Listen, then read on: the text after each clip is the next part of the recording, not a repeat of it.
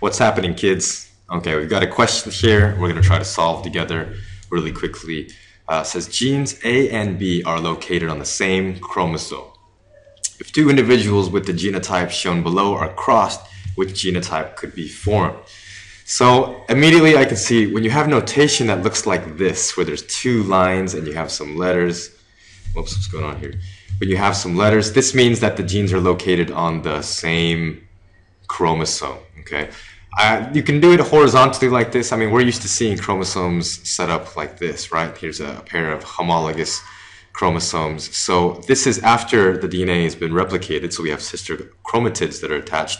But I'm going to draw everything vertically just to show you how this works. And then once you become familiar with it, you can kind of flip it around. So I'm going to redraw these two chains here. Okay, so put it kind of vertical, and there's big A. Notice that big A and little b are attached together. And over here we have little a and big B. We're crossing that with, this is homozygous, oops, little a, little b. All right, everything's good like that. So when you see a question like this, you should approach it the same way as you would if they weren't linked, if they weren't on the same chromosome. So again, what are the possible gametes? So if we start here, and this is the genotype level, that's the genotype, but we must show it like this because they're actually linked. So next I'm going to move to the gamete stage.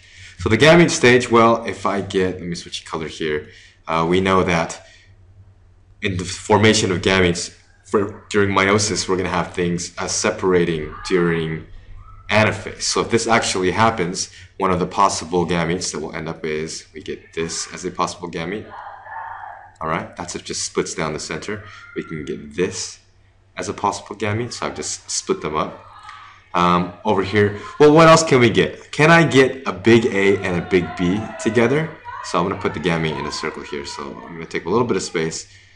Can I get any other combinations from this particular parent that I'm circling right here? Well, I can. I can actually get big A and big B onto one chromosome if crossing over actually takes place here. If crossing over takes place. Let's assume that it does and that these are actually, the genes are actually far enough away for crossing over to happen. So we can get that. And if we cross over here, that means I can get a little a and a little b as well too. These are all the combinations. I need some better colors here. These are all the combinations that are coming from this particular parent. So I can get this combination, this gamete. I can get this gamete. I can get these two gametes as well.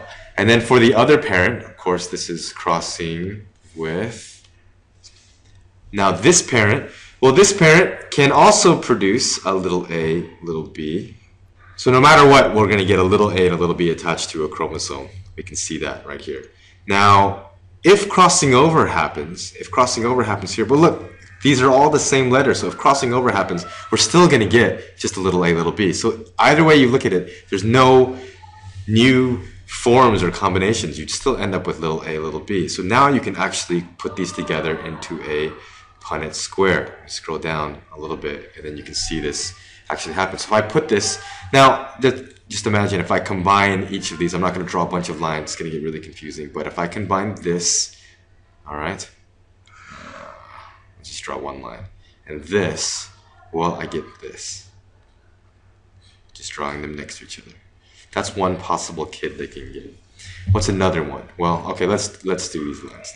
If I combine this with this, then I get little a, big B, and a little a, little b.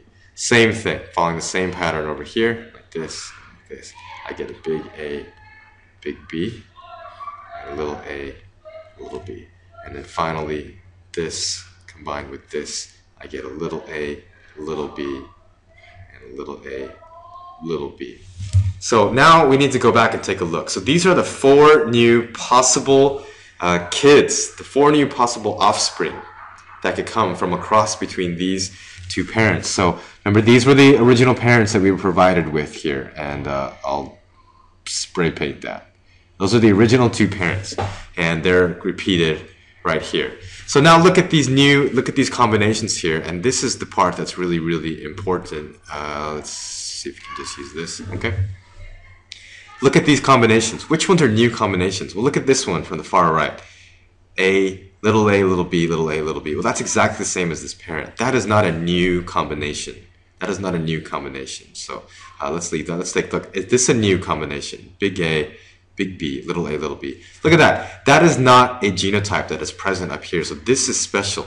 This is a recombinant. It's a new combination of genes that was made possible by crossing over happening, by independent assortment, and putting all these different new gametes together. That's a recombinant. Let's take a look at this one. Is this a new combination here? Little a, big B, I see that here, with a little a, little b. That is also a new combination. I don't see that combination in the new parent, so this is also recombinant.